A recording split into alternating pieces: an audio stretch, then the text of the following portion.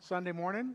A couple of reminders as we get started. So we're talking through the book of Romans. So there'll be a sermon this morning, and then this evening at 7, back in the children's wing, we'll take the adults back there. We'll create chaos. It'll be loud, but we'll do Bible studies. So bring your Bible and a notebook, and we'll talk about a lot of things. It's kind of free-flowing for a little bit of it. We'll talk about the content of what we're talking about this morning. So 7 o'clock tonight.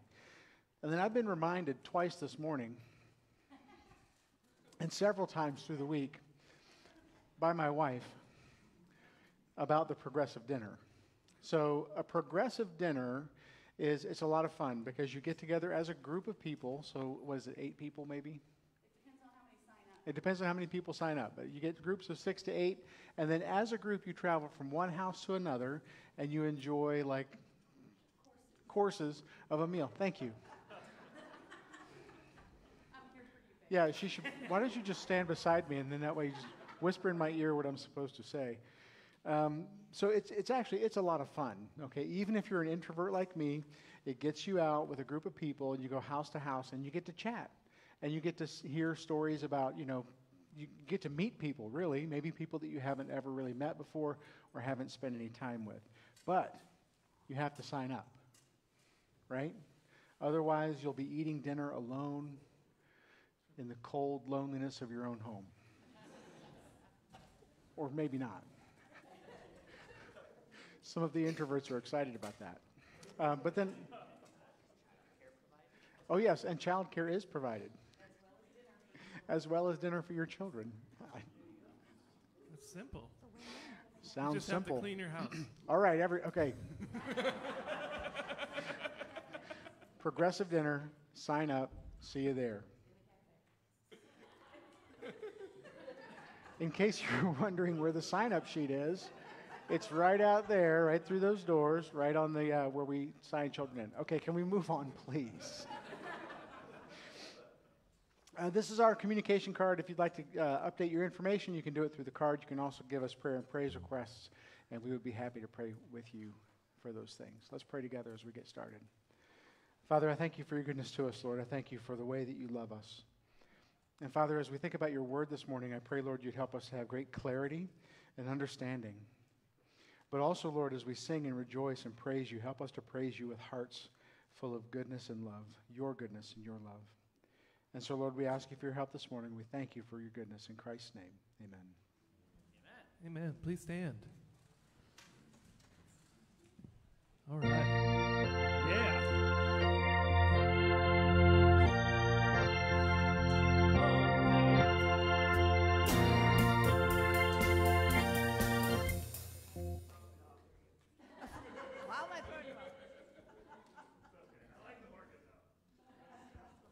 Stay on the organ? Okay.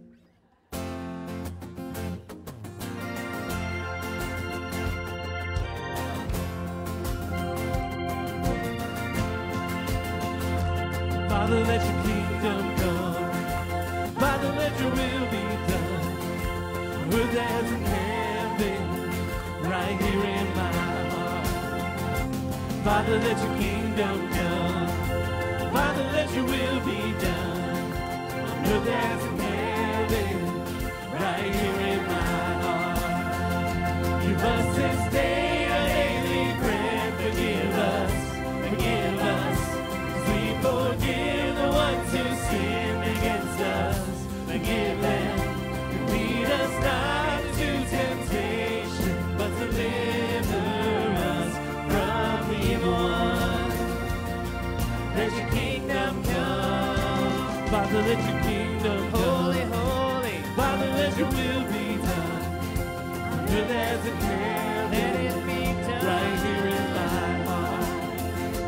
Father, let your kingdom come. Holy, holy. Father, let your will be done.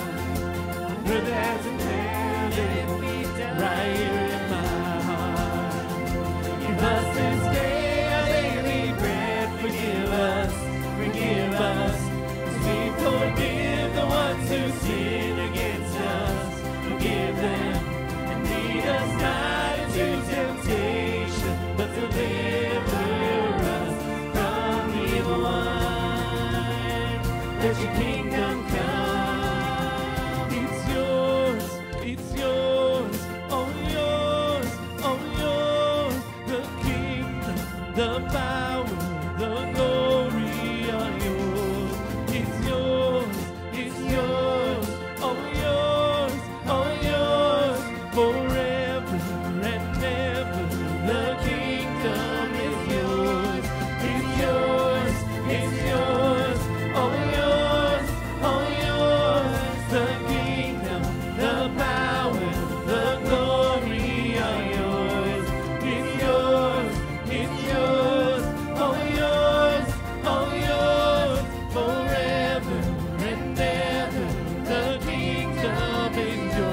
Father, let your kingdom come. Holy, holy. Father, let your will be done.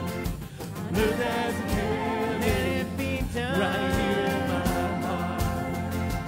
Father, let your kingdom come. Holy, holy. Father, let your will be done.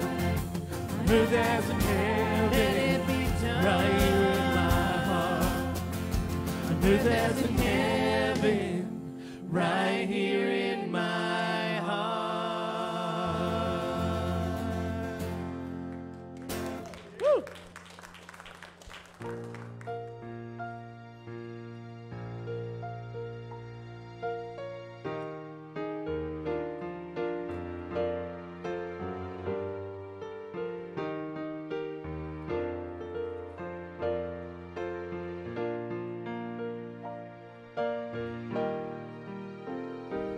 Oh, I'm leaning,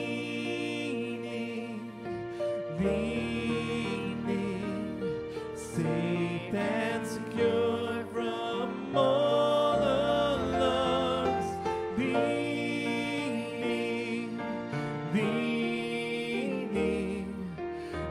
Leaning on the everlasting arms. Leaning on the everlasting arms. I'm leaning on the everlasting arms.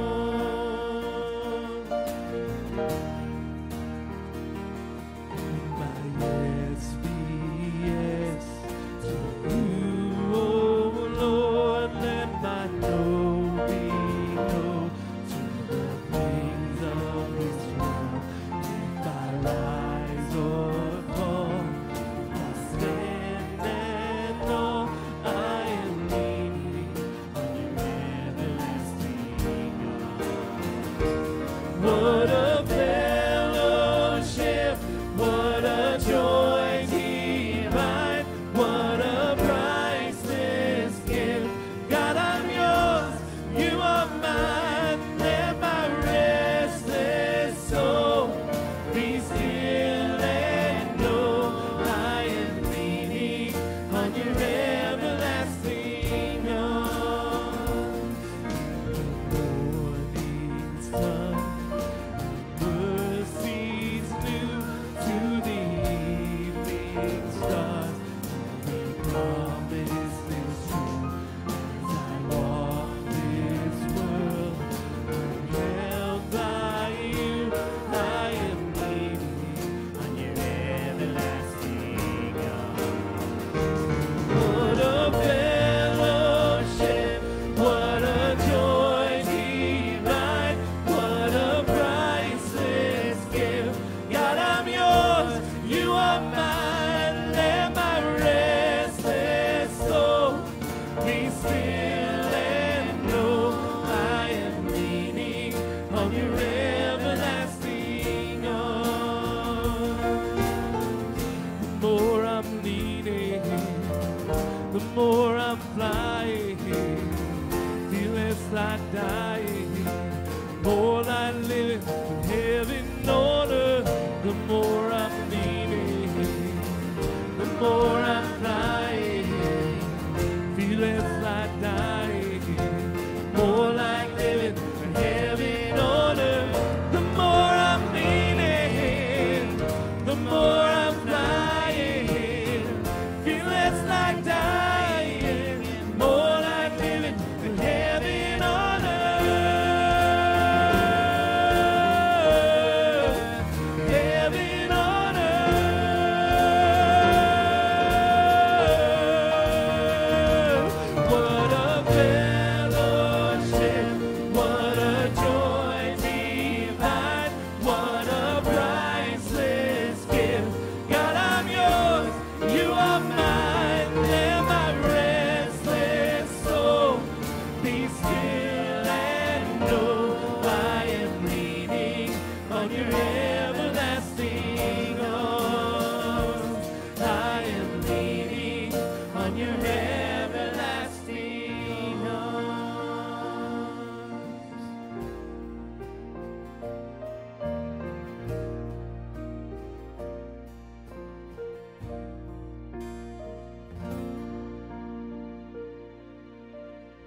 was nice.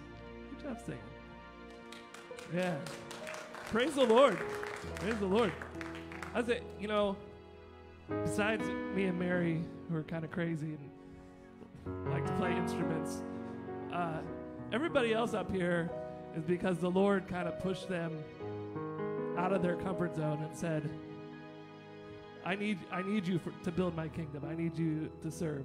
So, like, Grant never played bass before, and Nikki was a dancer. She wasn't a drummer, right? Tony's never sang on. Have you ever sang on stage before? No, not on a microphone. Yeah. And I don't know about Lord. You a little bit. Yeah, not like you didn't do it for like at home and you didn't go like schedule gigs to go sing in front of people. Yeah. So, the Lord can use you. So if the Lord's calling you to do something out of your comfort zone, trust Him, and He'll push you. It might be a little uncomfortable, but but usually if the Lord's pushing you in that direction, He keeps reminding you of that, then it's probably a good thing. It's probably a good thing. Today, Pastor Todd's going to be finishing up Romans chapter 2. And Romans chapter 2 kind of talks about religion. It talks about the Jewish people. And Paul tells them, your religion is not going to save you. That's what he's telling them. And I can relate to that because I was raised in a religion, right? I was raised religious. And I don't think that saved me. It didn't. You have to come to the realization that doing your best, going to church ain't going to cut it. That you need to ask the Lord, Lord, I'm not good enough. I'm like trying to do this religion thing and I'm still feel empty. It seems silly sometimes. Like, why does Buddy get up there and play guitar and act like a fool? Like what in the world? And it's because God saves us wherever you're at. It doesn't have to be in a church. It doesn't, it could be laying in your bed at home by yourself and, you heard something that day and you said, you know what, Lord, I need you. And you'll see after that happens, He'll start working. He'll be like, yeah, welcome home. Welcome home. And then we go to church to hang out with other people that believe in Jesus like us, and we have a good time. What a fellowship, what a joy divine, right? It's nice. I know whenever I get around someone that I know is a believer, like you can feel it. Like, yeah, this person's in the club. It's kind of nice because you can feel comfortable and safe. You don't have to, worry about what they're thinking about you, or, it's all good. So let's just praise the Lord for that because He is the highest. He is holy forever. Amen, right? Yeah, let's praise. Yeah.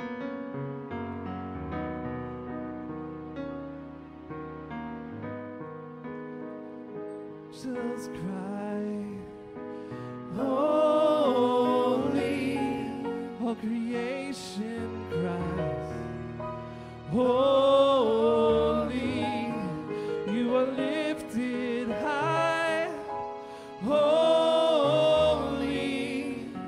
holy forever.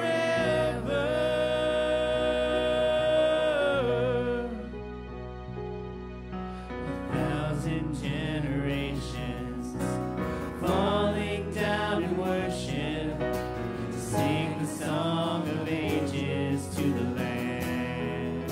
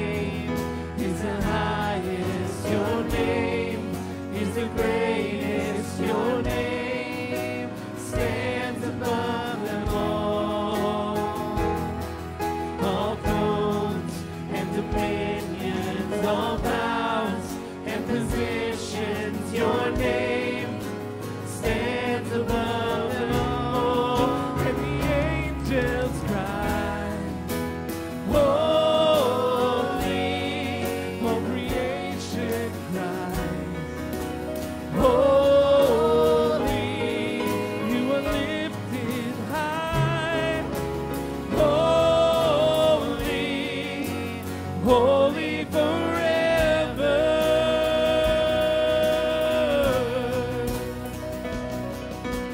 If you've been forgiven, if you've been redeemed, sing the song forever to the Lamb.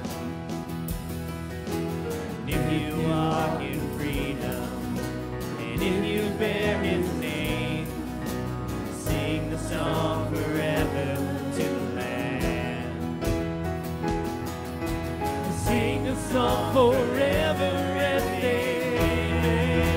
The angels cry, holy, all creation cries, holy, you are lifted high, holy, holy forever. Do your people sing, holy, to the King of Kings, holy, you'll always be, holy, holy forever.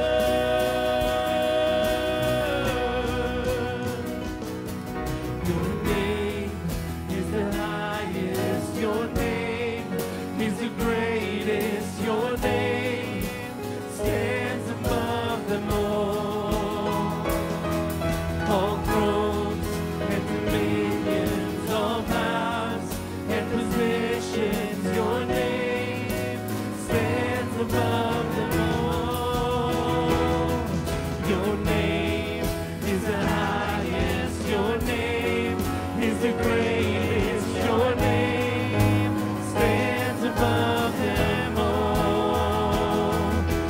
thrones and dominions, all powers and positions, your name stands above them all. The angels cry, holy, all creation cries, holy, you are lifted high, holy,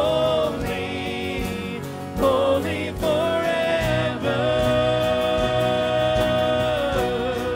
And your people sing, holy, to the King of Kings, holy, you will always be, holy, holy forever. You will always be, holy, holy forever. I want to hear you guys ready. Hear your people sing, holy, to the King of Kings. Holy, you will always be, holy, holy forever.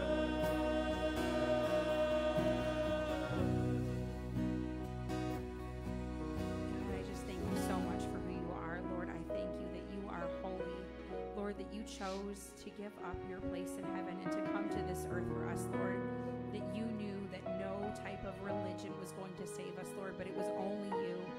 Father, I praise you for that, and Lord, I pray that you would just be with each and every one of us today, that you would put your words in Pastor Todd, and that you would let each and every one of us hear exactly what we need to hear today, Lord, that it was not religion that saved us, but it was you, Lord. I pray that we would all grow in our relationship with you, Father. In Jesus' name, amen.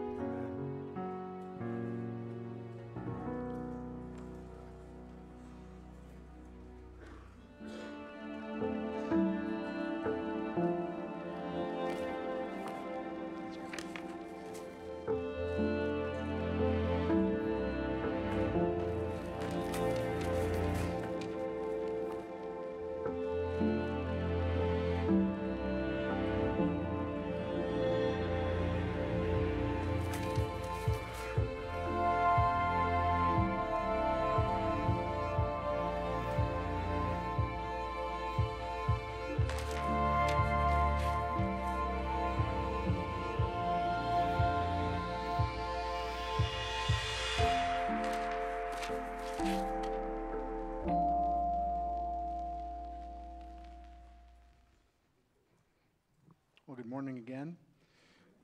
So this is from my door, right? Thank you. Everybody put, or most of you, many of you, some of you put a thank you for Pastor Appreciation Month. I just want to tell you, I feel appreciated all the time. I really do. And it's because of you. I feel appreciated all the time. Every time sometimes not when I walk into the staff meeting, but almost every other time I feel appreciated. And so thank you so much for this. Staff around here can be rough. I say that in Christian love. She's in the back of the room. She knows what I'm saying. But while I'm here, let me also just thank Lori and the care team for an excellent barn party last night.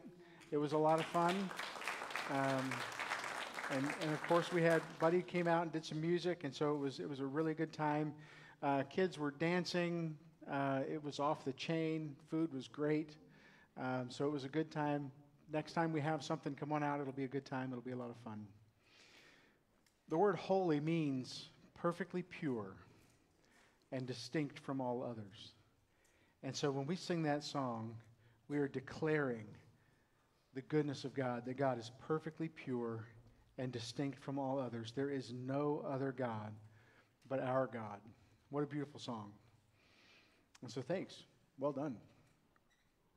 We're in the book of Romans. And the book of Romans is hard because it's theology and it's ideas that we have to wrestle with and think through. And people through human history, religious people, have been crazy. They are. I'm going to tell you about a man. His name was Simon the Stylite. Okay? This is the 400s. So in the history of the church, you have the early church where Christians were kind of hunted by the Romans and by the Jewish people. They didn't like Christians. In 313, Christianity became legal. In the 400s, people who were in church were like, there's too much world in the church. We need to get away from it all. And they did. They decided, seriously religious people decided, hey, we're going to create a monastery and we're going to just have really, really, really religious people there. And we're going to live in very small sections of the building. We're going to sleep in uncomfortable situations. And this wasn't enough for some of the crazy religious people in the past. There was a man named Simon who got kicked out of the monastery because he was too strict. Can you imagine? He's already sleeping in a cell. He's up all night praying. He's doing all these religious things, and he's too much for the religious people. So he lived in a hut by himself for 1.5 years. And the problem he had with that is that people started coming to visit him because he was so strict and serious in his devotions. They wanted him to pray for them. Simon, pray for me. I've got this problem. And you are so deeply devout and religious. And so Simon, after a while, he's like, I've got to get away from all these people. So here's what he did. He created a platform on a pole. You think I'm kidding? I'm not kidding at all. He did this. Can you come help me for a second? Just hold that right there. Thanks, Bubba. So Simon decided that he was going to get away from it all. He created a 10-foot platform. You see his little platform there. And he put it on a pole 50 feet in the air. People would bring him something to eat. They'd bring him, flatbread and goat's milk. And he would live on top of this pole. And people would come, and they would climb a ladder to talk to him. And say, Simon, thanks, Bubba. Simon, would you pray for us? Simon, would you disciple us? Simon, would you teach us? He delivered lectures from the top of this pole. He was so religious, he wanted to get away from the world. He's on a pole 50 feet high. How long do you think he sat on top of that pole? 10 days? I got 10 days. 2 years. 60 days. How many? 40 days? 40 what? Years. Sold. 37 years. For 37 years, he wanted to get away. He wanted to be so religious, so devoted to God that for 37 years he sat on top of a pole. He would do exercises in addition to his incredible devotions, right? He would do toe touches where he would lean over and touch his toes and stand back up. And so somebody's watching him on top of this pole. They counted. How high do you think he got in his toe touches? How many toe touches would you do? I'm like 5. 10. I'd have to go see the chiropractor after 20. 1,244. And then the person watching stopped counting. His devotion was crazy. He was so devoted. He was so religious. Surely someone that committed to God would earn the right to stand before him. But I don't think so. Because I don't think that's what the text of Scripture tells us is the truth. He taught disciples, he wrote letters, he lectured all from the top of a pillar. That's not enough. Now we're in the book of Romans and we're closing out the sin section. And the book of Romans has a very definite, specific structure. And Paul is talking systematically about different people. In the first section, he talks about the obvious sinner. And so we created this character, and I had to give him a name, right? And I didn't find a name in English that I liked, so I called him Mr. Schmutzig, right? The obvious sinner. And if you look at Romans 1, it's going to tell you about this guy. He knows from creation that God is, and he decides he doesn't care. He's just going to sin. And so he just wallows around in sin, right? The obvious sinner. And so you have other people, Mr. Morals, he's got rules. What's he going to think about this guy? Oh, yeah, that guy's he's obviously a sinner. He's obviously under the judgment of God. But then Paul turns the question to Mr. Morals, and he says, do you think that your rules are going to be enough? Can you follow your own rules perfectly? Anybody who's ever been on a diet says, no. If you can't follow your own rules, how are you going to follow God's rules and thus earn some special standing before God? And so finally, Paul turns to the religious person. That's who we're going to talk about today. Can he be religious enough to earn a right standing with God? The book of Romans is going to continue on. It's going to talk about salvation. That comes next week. And then an idea called sanctification, how to grow in a relationship to God. The fourth section, I don't like this title, it's from somebody else. It's about the people of Israel. And how do the people of Israel connect to the people of the church? That's an important question. And then finally, the section on service. Now, in the sin section, we've met Mr. Schmutzig, the obvious sinner. We've met Mr. Morals, the good person. And so today, we're going to talk about the religious man. Mr. Schmutzig has a low level of light. But he understands enough to know, and that's what the text of Romans tells us. He understands enough to know that there's a God, but he doesn't know enough to get right with God, and he doesn't care. Paul uses the longest vice list in the New Testament to say this guy, if you can imagine a sin, he's all for it. Mr. Morals has more light. He creates rules. Paul says in Romans 2:3, when you, a mere human being, pass judgment on them and yet do the same things, do you think you will escape God's judgment? And the obvious answer is no. So Mr. Morals has more light, more understanding, and yet still it's not enough. Finally, the religious person. The problem with all of these people is they're trying to meet God's standard of righteousness. Now, when we come to the book of Romans, it is really difficult to escape some of the religious language that Paul uses because he's using these words specifically and intentionally. And so the word righteousness, what does that mean? The dictionary says, a theological dictionary says, righteousness is that attribute by which God's nature is the eternally perfect standard of what is right.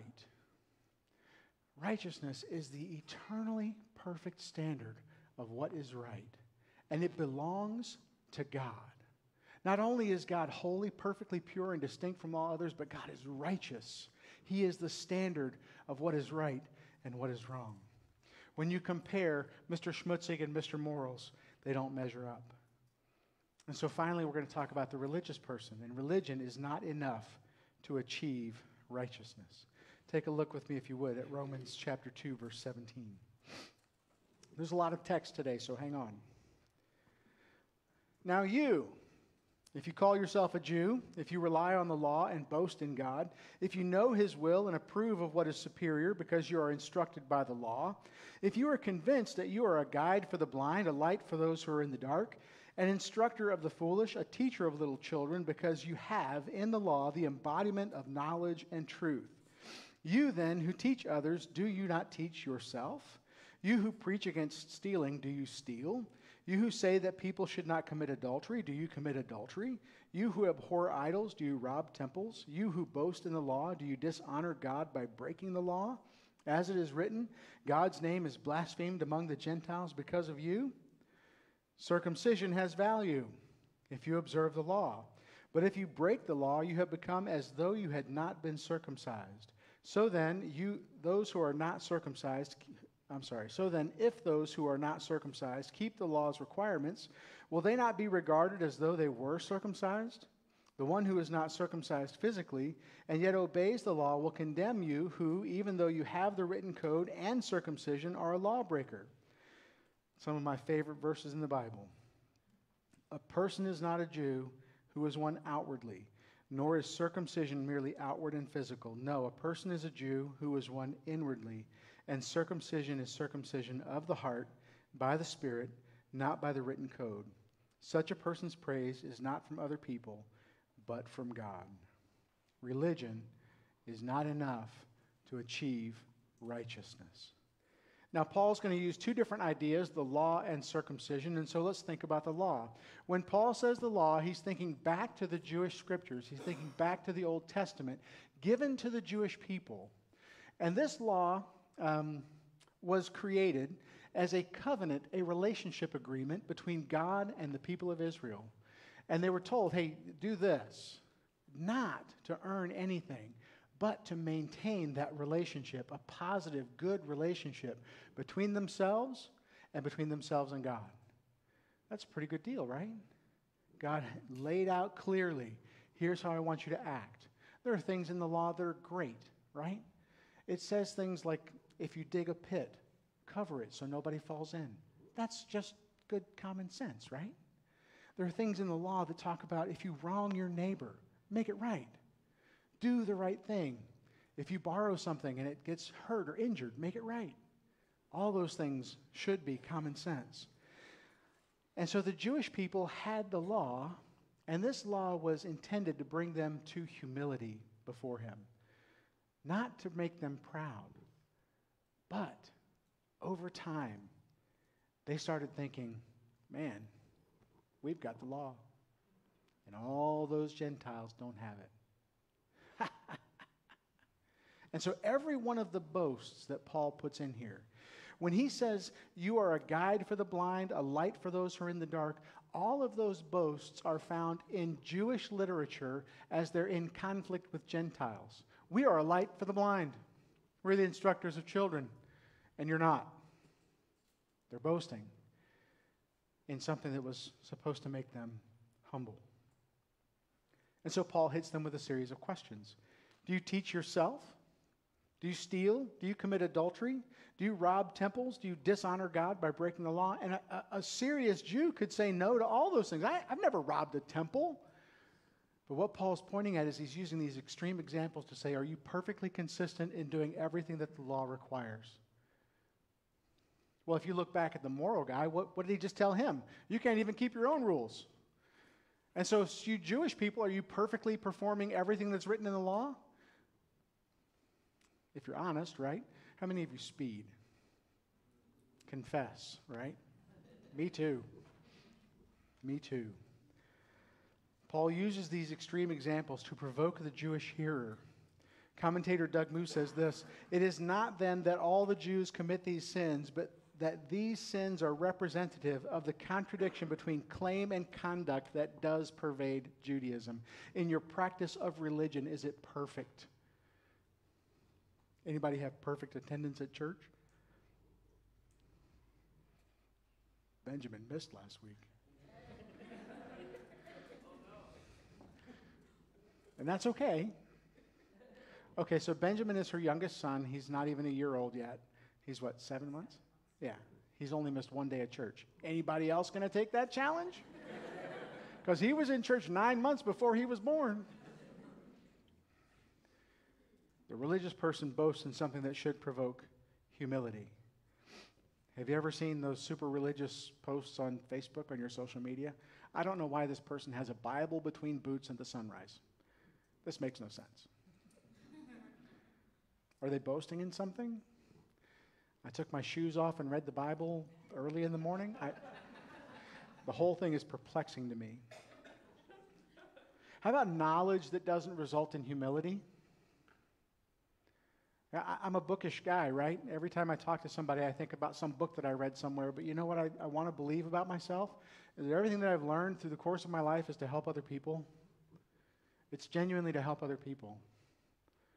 That was one of the lessons I learned in seminary. You can be, because I went to school and studied under people who are geniuses, made me feel like a moron. I realized they're here to help me. So now I'm here to help everybody else. Not that I'm smarter than anybody. The religious Jew is boasting in things that are supposed to bring him to humility. He's boasting about possessing the law rather than being humbled by the privilege. And so these Jewish people that Paul's talking about, these religious people are boasting in their achievements, but then they're also boasting in something called circumcision. So I have to talk to you about circumcision.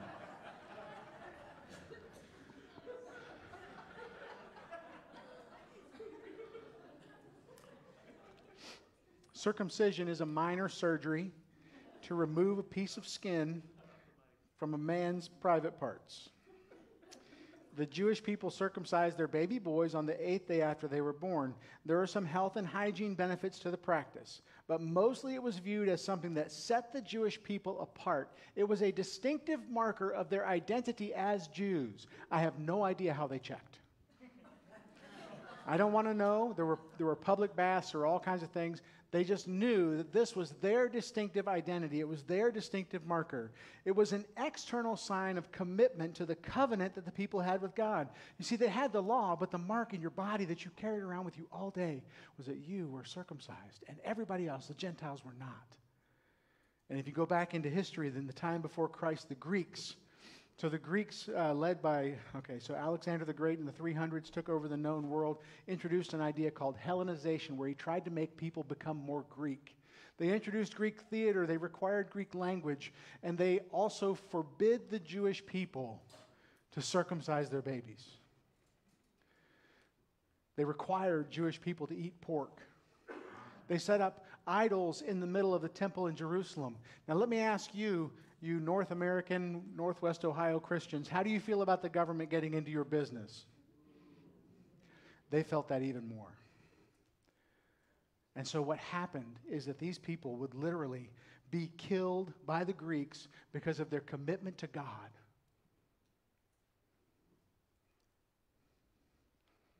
Circumcision marked your commitment. So after this had all kind of played out, so there was a brief period of Jewish independence where they fought and squabbled among each other. And then the Romans came in and took over.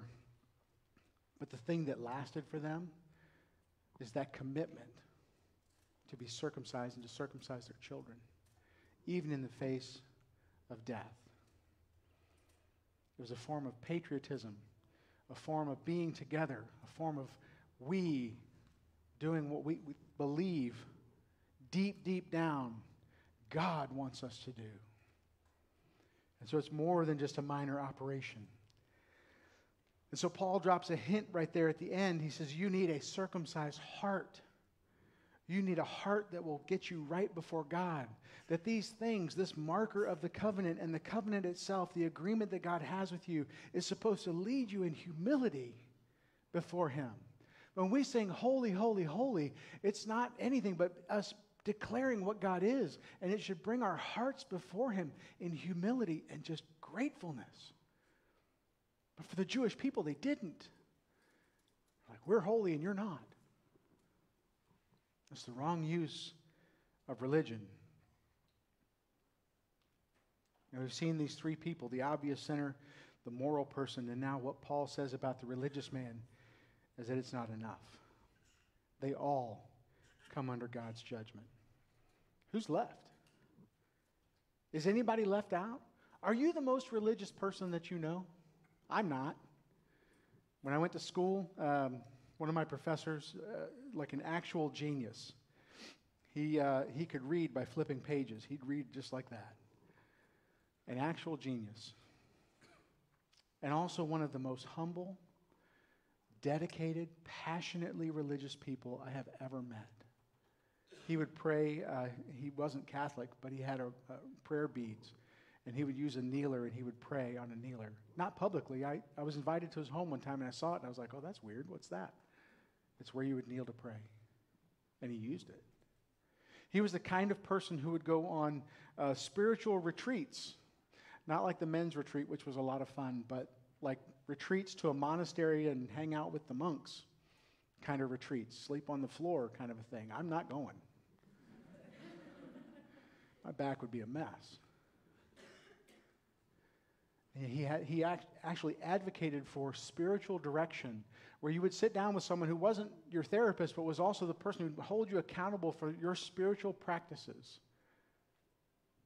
He was deeply, devoutly religious. Are you the most religious person that you know?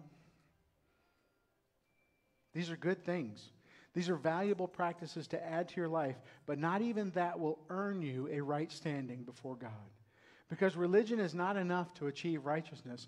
Religion increases your responsibility. Take a look at chapter 3, verse 1.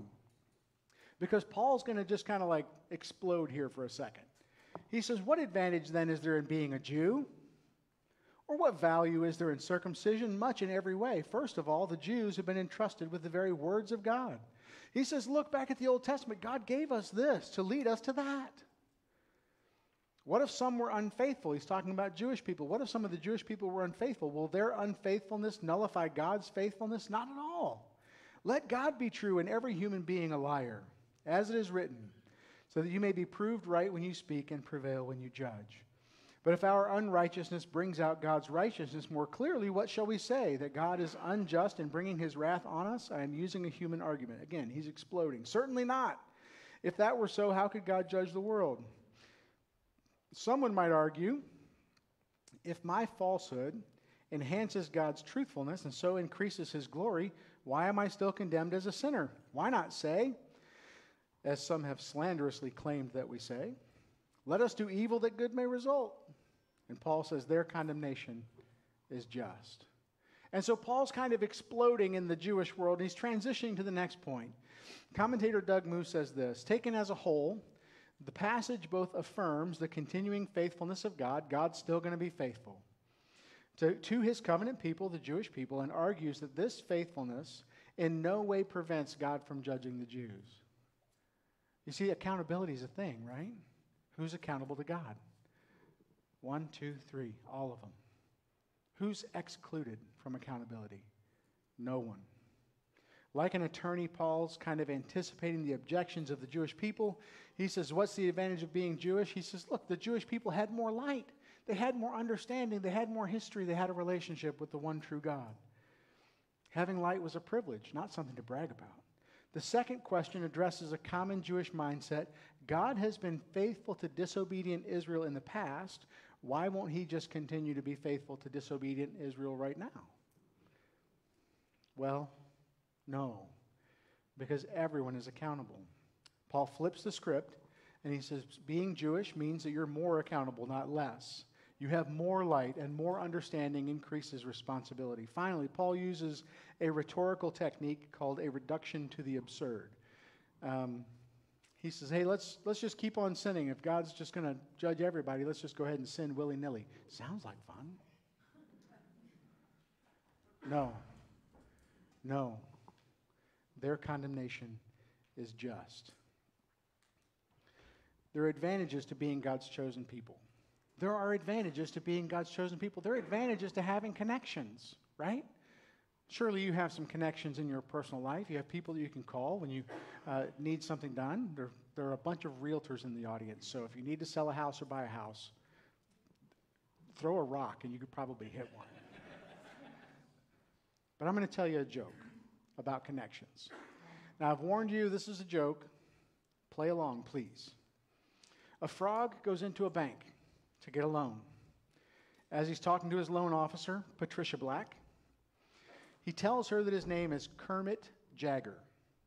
When she asks for collateral, he holds up a little ceramic figure playing guitar. He says it's of his father, Mick. Patty takes the figurine and some questions to her manager, and after she explains the situation, the manager says, she asks him, what is this, and what do I do with this? And he says, it's a knick-knack, Patty Black. Give the frog a loan. His old man's a Rolling Stone. Now, some of you younger people who are not laughing right now, you're going to have to go home and you're going to have to Google 3 things. The first thing is this old man. It's a nursery rhyme. The second thing is Mick Jagger. And the third thing is the Rolling Stones. And now you'll know why all the old people are having a good time. It's good to have connections, right? Would you give a frog a loan?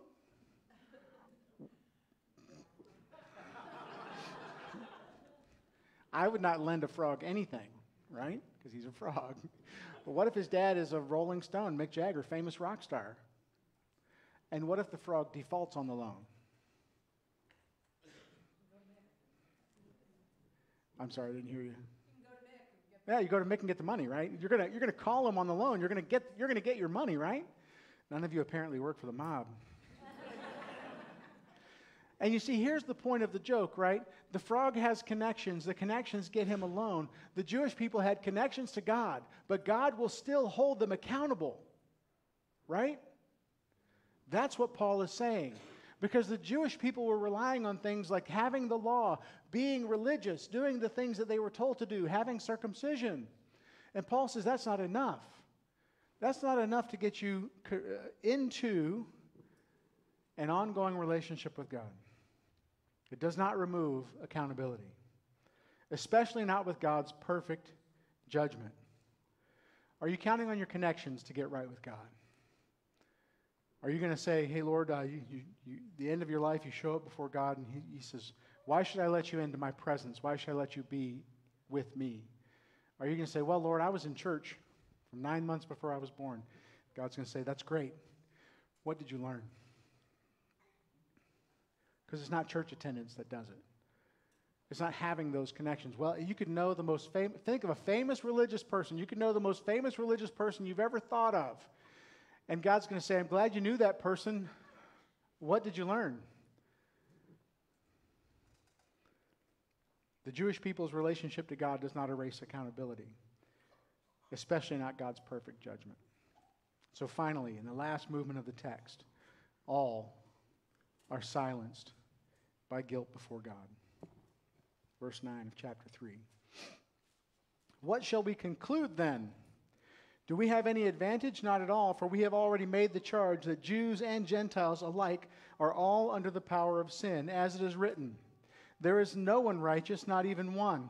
There is no one who understands. There is no one who seeks God. All have turned away. They have together become worthless. There is no one who does good, not even one. Their throats are open graves. Their tongues practice deceit. The poison of vipers is on their lips. Their mouths are full of cursing and bitterness. Their feet are swift to shed blood. Ruin and misery mark their ways. And the way of peace they do not know. There is no fear of God before their eyes. And the conclusion.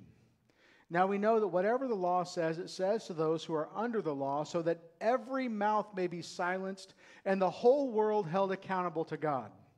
Therefore, no one will be declared righteous in God's sight by the works of the law. Rather, through the law, we become conscious of our sin. Jews and Gentiles alike, everyone on the planet, are all under the power of sin. And verses 10 to 18 is this pile-on of divine judgment where Paul looks back and thinks through all of the Psalms, and he's like, here's one, here it is, judgment. Here it is, accountability. Here it is, guilt. Over and over and over again, he finds people are guilty. And he doesn't leave a whole lot of wiggle room. Every mouth silenced. The whole world held accountable. Accountable means guilty. Everyone is guilty of sin before God. Commentator Doug Moo says the terminology of this clause reflects the image of the courtroom. Shutting the mouth connotes the situation of the defendant who has nothing more to say in response to the charges brought against him or her. The image then is of all humanity standing before God, accountable to him for willful and inexcusable violations of his will, awaiting the sentence of condemnation that their actions deserve. I'm 54 years old, and I have a memory. It's dim because it's an old memory. Some of you understand. Of being about 5 years old and going to the corner store where, this is back in the day, this is the 70s, where you were allowed to roam freely. And I remember going to the store, and I stole some candy, and I got caught. Ruh-roh. I don't remember all of the details. I'm sure that the adults that handled me appropriately for the 70s. But I can also remember sitting and waiting for someone to come and get me. I'd like to tell you that I was scared straight in that moment, but I was not. I continued to do things that were wrong. Not just childish things. I did things that I knew were wrong and did them anyway. And I know the same thing is true for all of us. All of us are accountable to God. This text is sobering. All humanity guilty before God. You, me, everyone. And I'm not going to give you the answer today. 26 miles off the coast of California is an island called Catalina Island. That's a picture of it. You can see it from the coast. It's 26 miles. And so Mr. Schmutzig decides, I'm going to jump to Catalina. And so Mr. Schmutzig, now he's a wreck, right? He's the guy who's all about sin. He's the one who just keeps doing his thing. He's involved in all kinds of alcohol, drugs, womanizing. I mean, you just name it. He's into it. Sin, sin, sin, sin, sin. So what kind of shape is he in, like physically? He runs to the end of the pier. He's a little drunk from last night. Falls about 5 feet. What does Mr. Morals do? Mr. Morals is like, I'm in good shape. I can go farther than he did. Sprints to the end of the pier. Athletic. Almost got a cramp. Sprints to the end of the pier. Leaps. Longest long jump in human history, goes 35 feet. Mr. Religion says, I can do better than that.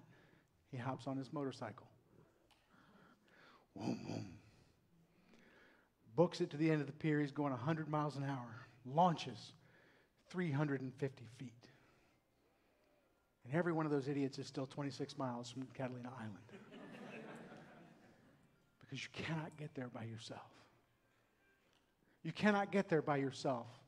And that is the whole point of Scripture. It's to bring you to humility. It's to bring you to your knees. I'm not going to give you the answer today because I want you to feel the weight of this. And I want you to come back next week. But I will give you a little bit of hope. I will give you a little bit of hope because if you look in your Bible at chapter 3, verse 21, the first two words are but now. But now. If this is true, if all of humankind is together guilty before God, we need something. And dear heavens, Paul, please tell us, but now. But now. We close with 4 questions. What is God speaking to you from this text?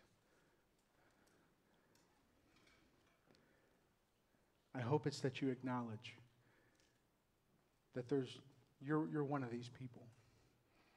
Maybe you've tried different things, and we're kind of known as a community of church people. We go to church, we do churchy things, we have religion. Religion isn't the point. It's not. It's getting your heart right with God. It's what comes after the but now. Are you guilty before God? Do you know what comes next? It's okay if you read ahead. The second question is very simple. What do you need to do about it? What do you need to do about it? How can we help? If you need that answer today, you come talk to me or Ruth Ann or Buddy or grab somebody and say, I need the answer. We'll help. Who else needs to hear about it? Everyone. everybody you know.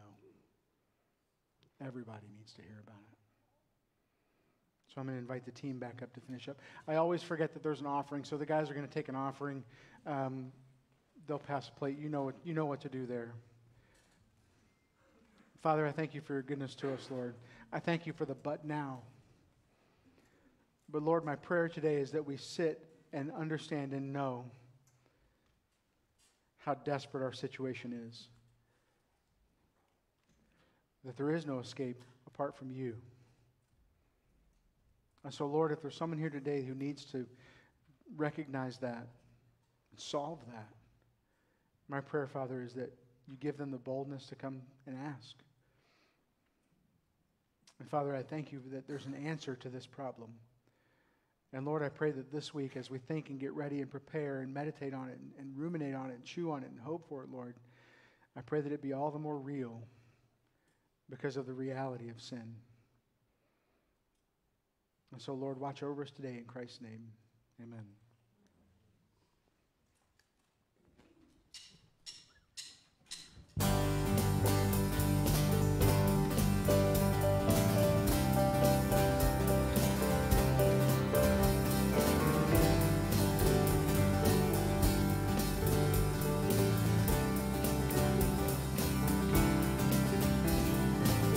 Who breaks the power of sin and darkness, whose love is mighty and so much stronger, the King of glory, the King above all kings, who shakes the whole earth with holy thunder and leaves us breathless in awe and wonder, the King of glory, the King above all kings. This is amazing grace.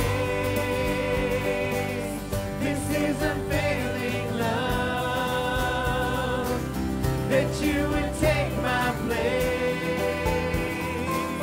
that you would bear my cross, you would lay down your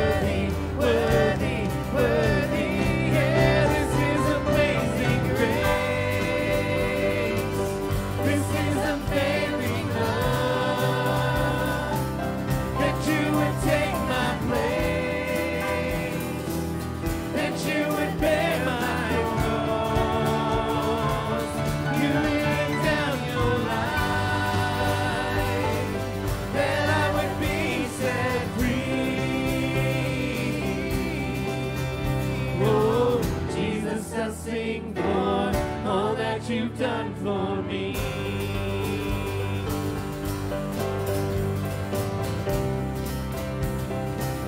All that you've done for me.